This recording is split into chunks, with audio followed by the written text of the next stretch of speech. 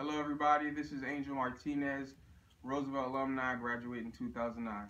I was in ROTC, I played baseball, I was a mascot for a little bit, and I was also known for my ridiculous drawings.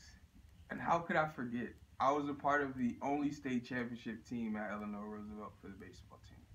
I have a disease called focal segmental glomerulosclerosis. And what this disease is, um, both of my kidneys create scar tissues and holes in them. um, Over time, my body cannot filter out the toxins that accumulate. My day pretty much consists of waking up at about 5:30 in the morning and doing a treatment called peritoneal dialysis. There's a special liquid called dialysate that goes into my abdomen area through a catheter. Um, it enters what's called my peritoneum membrane, and it helps me filter out the toxins of my out of my body. I do this 4 times a day. I have a beautiful wife that I've been married to for 3 years now, and I also have 2 precious little boys, AJ and Aiden. Because of all the time I take to do all the treatments I do for my kidneys until I get a transplant, I can't work. I'm Jeff. I'm Angel's best friend, and I want to talk to you from the perspective of somebody who's been influenced by Angel.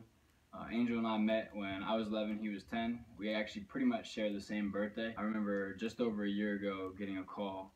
I wasn't really having a good day to begin with, and the information that was told to me on that day didn't help. I was told on that day that Angel's kidneys weren't working very well, and I actually broke down and was crying. I knew exactly like the gravity of the actual situation. Now we know he has FSGS. I just want there to be more awareness so that more people can understand what's going on and that we can provide as much help to him and his family as possible. Here's how you can help. I have a GoFundMe page. I'll provide the link on the video. I just ask that you keep me in your well wishes. And, I want to create awareness for this. Not a lot of folks think that this could happen to them or that it would ever happen to them until it's you.